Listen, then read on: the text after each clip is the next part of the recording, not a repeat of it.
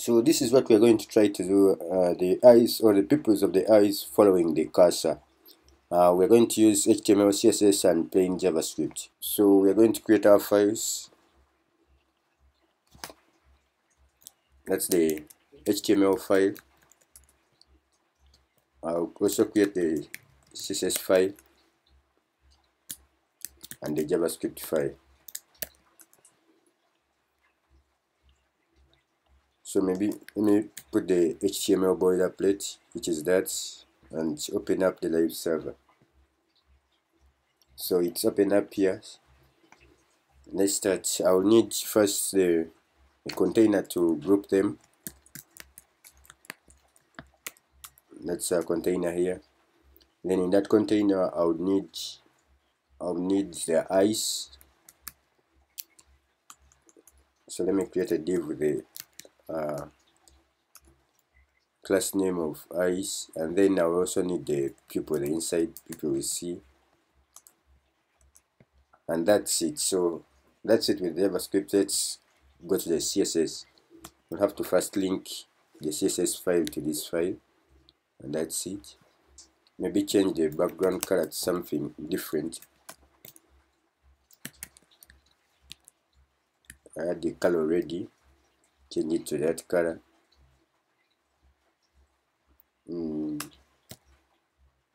Give it a display of flex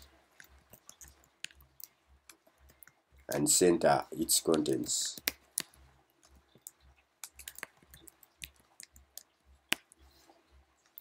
So that's it for the background. So let's work on our containers. Here we have the container class, and then the eye class, the eyes class. First of all, we shall give it a width of, let me say, 200 pixels and height 100 pixels. Let's give it a background color of white, and there you see it. And maybe we didn't need to give this to this. Let's give it to the container. Display of flex, then justify contents, center, line items, center. And the body, maybe let's give it a margin of 0 and padding of 0.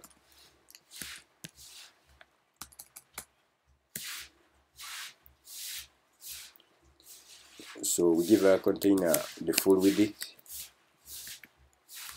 and then full height of the viewport.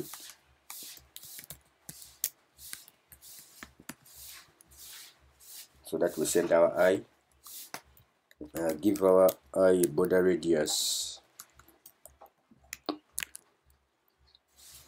of 50% to create that oval-like shape, and I think that's it for our eye. Let's work on its pupil.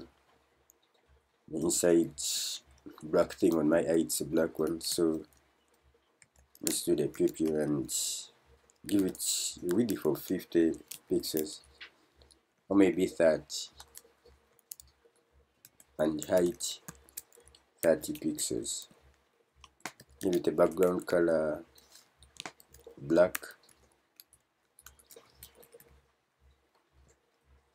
and maybe border radius of 50%.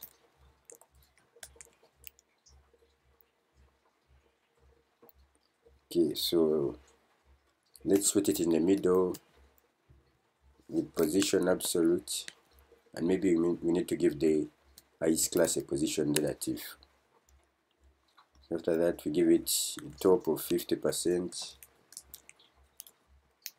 left 50%, then let's put it in the middle with transform, translate to -50 -50 on the y-axis, and that's it. So maybe give it a border radius, a border of, let me say, 8 pixels, and solid, I would say brown, I guess. Sorry, So brown, maybe not that brown. I'll go with that. So that's one of our eyes. So to make them two, we shall just duplicate this and make the left eye, the right eye, left and right. Maybe give them a gap here in a container, a gap of like 25 pixels.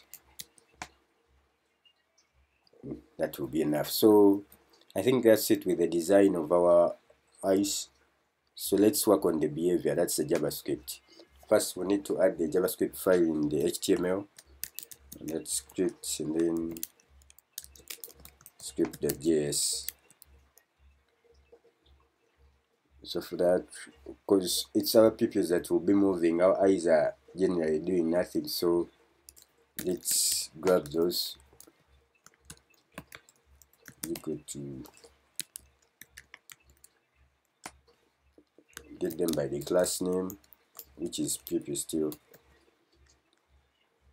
And after that, because we want it to change position every time we are hovering our mouse, so we shall have a mouse event on the full website, which is a document dot on mouse down mouse move, and we define what happens. So first I would say, let's try out if it's working. Console.log x. So if I'm to open the inspector here, and you see the console, so every time I'm moving around, you see the x is being logged to the console. Now instead of that, we want every time we're moving around, the position of this changes. So let's define our x-axis, x value, and that would be the event. We need to call out the event here. That client x, and that will be times 100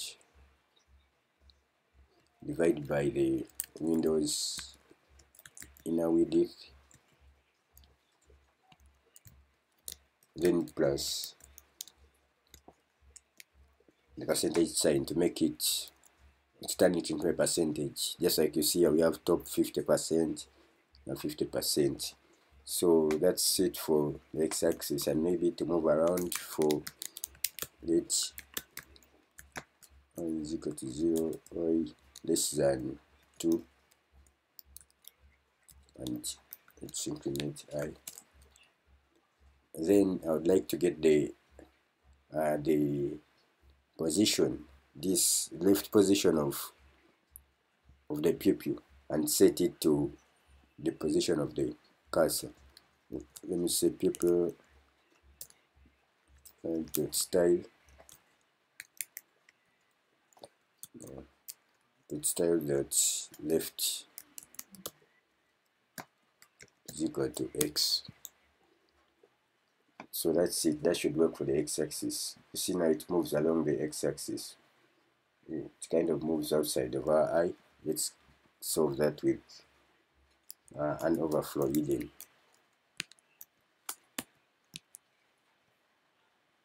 Okay.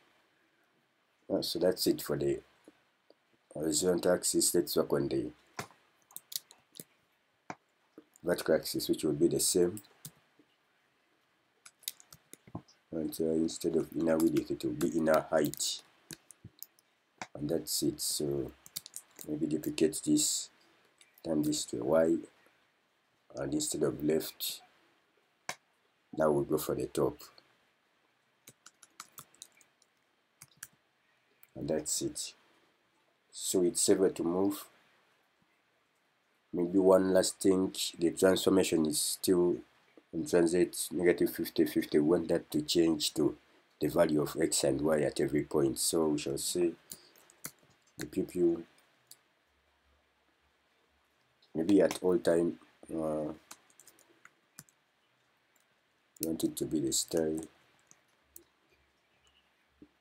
the transform is equal to transform, maybe translate. I'm using the template we chose because I'll be fixing in some variables here, x, then minus template we choose y. So that will do it. So, and you're able to do what we saw in the beginning. So that's it. So thank you for watching, and I'll leave the source code in the link in the description. So see you next time.